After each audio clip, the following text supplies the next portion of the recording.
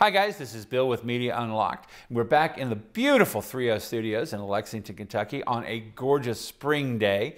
The sun is up, the grass is green, and it is just gorgeous. The daffodils are popping and David got sunburned. Hey, say hi David, he's behind the camera today. Hey guys. And we're going to talk today about the 35mm f1.4 DG HSM art lens from Sigma. It has a price point of about $1,200. Our friends from B&H were kind enough to loan this to me for a month to test it out and give you my feeling on whether or not you need this lens. So let's start off with the specs, just to show you that it is the art. I really like the way these things look. They've got a great appearance to them with their new packaging. But the specs on this thing, just to tell you about it, it's got a great angle of view, 63.4 degrees. It has a 30cm focusing distance. That's roughly a foot. There are 13 elements in 11 groups, and that is big, okay? There are a lot of glass pieces in this particular lens. So there's one F low density, FLD lens, and 4 special low density elements. There are 2 aspherical elements, super multi-layer coating, which is going to minimize flare and ghosting. Like the other Sigma art lenses, it has a 9-blade diaphragm.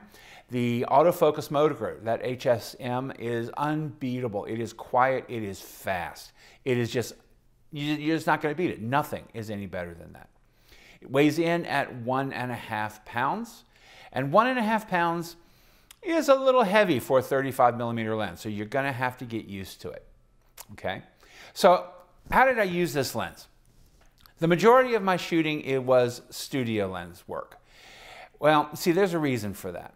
Back in the day when I learned how to take pictures originally, it was all film, and I had a Canon AE1, and it had a 50mm lens on it. Well, in those days, there wasn't any real way to correct for lens distortion. So I learned a bias. I learned that you basically don't use a lens less than 50mm unless you're willing to accept buildings that look like they're curving in like this, or whatever lens distortions you find with less than 50mm lenses. In the old darkroom, there really wasn't a good way to fix any of that. So it looked really weird, and I learned that 50mm means that's where you don't get distortion. Now guys, that's not true anymore. Okay, and my mind knows that's not true, but my heart still says 50mm is your limit. So what I've been doing is I've been spending a lot of time shooting lenses that are less than 50mm.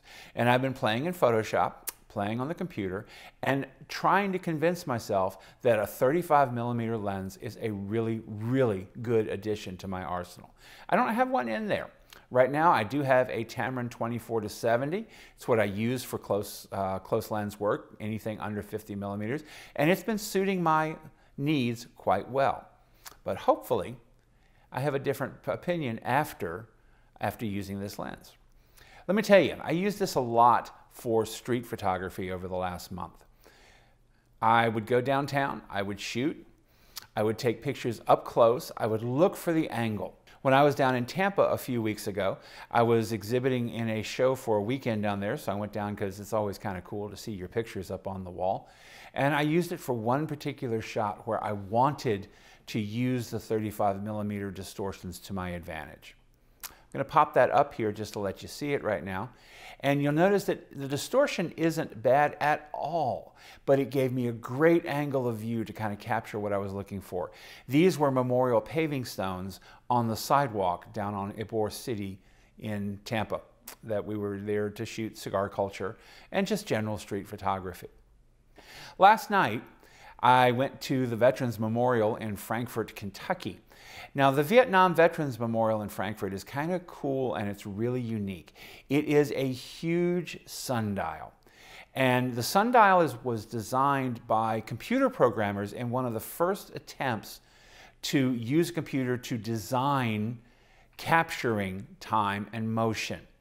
What they did was use computer assistance to have the point of the shadow of the sundial point to the name of all of the Vietnam veterans who lost their lives during that war. Now, it's not exact, but at the date and time of their death, the shadow gets really close to their name. It's very moving. It is really cool. And I've never gone down to the memorial to photograph it before, and I wanted to try it with a 35mm lens. Now, I did have some fun. I discovered I was there at the wrong time of the day to capture the names. You really needed to be a morning shot for that, and I was looking for a sunset shoot, so I got there at the wrong time. But I did shoot the shadow. I did try to take a picture that was kind of cool of the memorial with the Capitol building of the state of Kentucky in the background. I was hoping to capture a sunset, but the colors didn't cooperate. And I was hoping to capture the Capitol building lit at night, but the legislature is not in session, and I guess the governor forgot to pay the electric bill, so they never lit up the building last night. Oh well. It was a good shoot, however, even though I didn't find what I was looking for, because it taught me how to use that 35mm lens better than anything else I've ever done. Now, I used it in the studio a lot. I was working on a project of trying to recreate a feel of old Helmut Newton photography.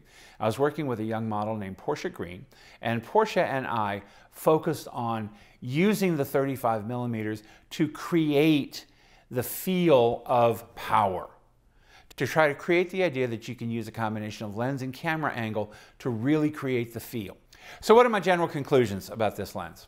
I like the 35mm lens. I need to learn how to play with it more because it is different.